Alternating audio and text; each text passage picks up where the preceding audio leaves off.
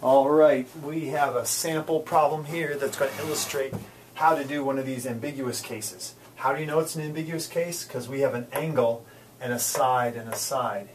And this is not the included angle, because if it was, it would be C, because C would be trapped in between A and B. So you can kind of look at the letters and get a sense of that. It does really help to have a drawing. So if I draw angle A over here, 13 degrees is not a big angle. The opposite side is going to be 6, and this is the side that I'll choose to be B. So if this is 9, 6 is going to be hanging out here, hinging. It'll be a little less than 9, so it'll be like this. And the question is, when this swings down, will I get 0, 1, or 2 triangles? So you've got to figure out, what is this gap right here? Okay, and then is 6 big enough to bridge that gap? Well, it looks like it based on my drawing, but let's do it mathematically. I figure out that gap right there by saying, well, G is going to be equal to 9 times the sine of 13 degrees. Okay? Well, the sine of 13 degrees is 0.225. 9 times 0.225 is going to give me an answer for that gap of, oops, I got an error in there. I did something wrong. 9 times the sine of 13 is 2.02, so that's a tiny little gap, approximately equal to 2.02. Clearly 6 is big enough to bridge that gap. So it's going to hit actually probably about out here somewhere as it swings down.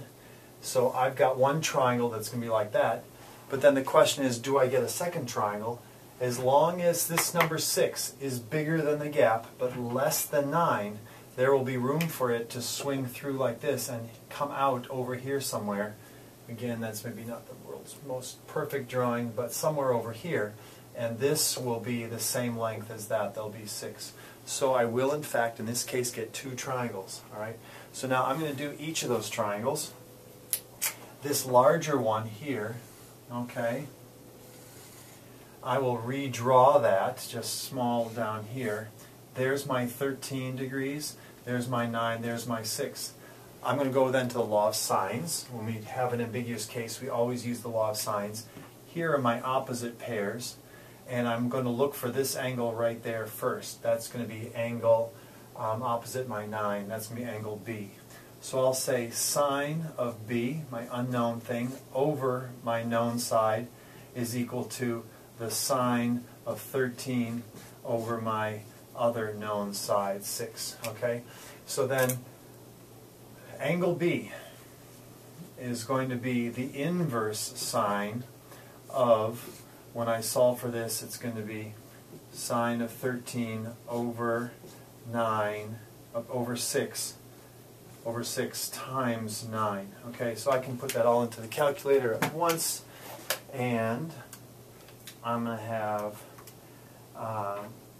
sine of 13 then times 9 divided by 6. And when I do all that, I get 19.72 degrees, or 19.7 degrees.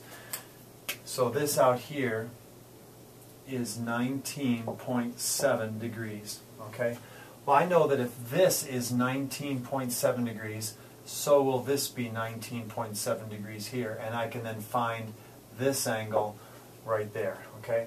But let me finish up with this triangle first by taking 19.7 degrees and adding 13 degrees and then subtracting that from 180, and I get 147.3 degrees. So this up here will be 147.3 degrees, okay? And then I only need to find this side over here. That's going to be side C, by setting this up just like before, but then saying that it's the sine of 147.3 over my missing length C right there. And so then I would cross multiply and solve that and get the length C. I guess I can do that very quickly. It's going to be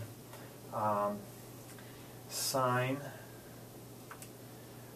of 147.3 when I get this, then I'm going to divide by this fraction here. I'm just swapping places. That's the little trick I showed you guys. So that then divided by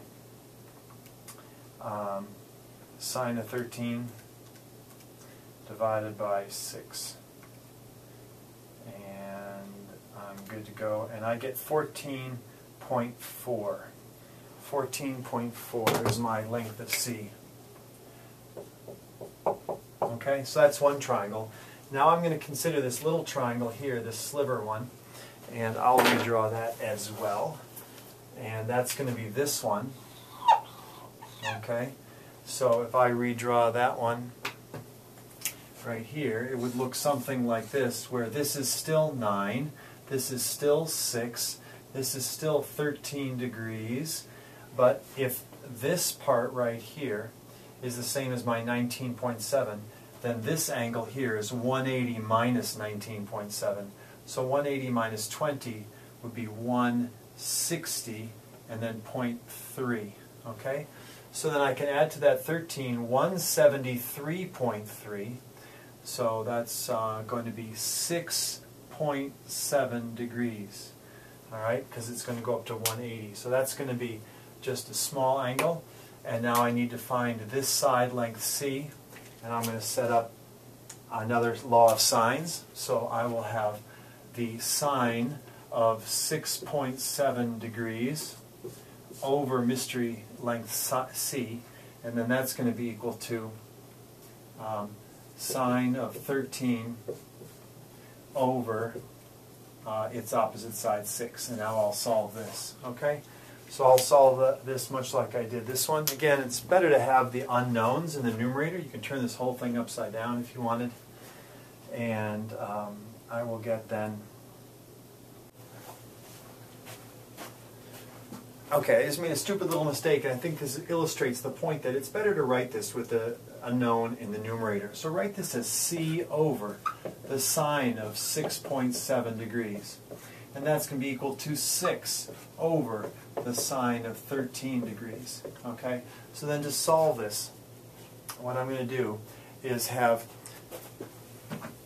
6 divided by sine of 13. Okay, that gives me 26.67. Then multiply this by the sine of 6.7 times sine 6.7. And I get 3.11, all right? So then this little one here is 3.1 when I round that, okay? So there are the two different triangles. Label them clearly, get all the angles and the side lengths on there. And that is how you do that example of the ambiguous case. All right, good luck.